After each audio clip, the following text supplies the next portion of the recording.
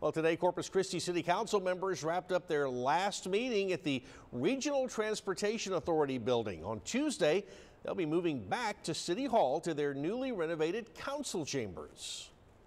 In September of 2023, you may recall the city embarked on an extensive remodeling project of our city council chambers across the street.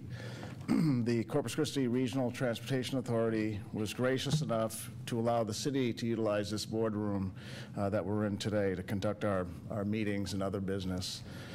The nearly $2.5 million renovation took over 7 months to complete. You may remember 3 News was given a look at some of those upgrades last month.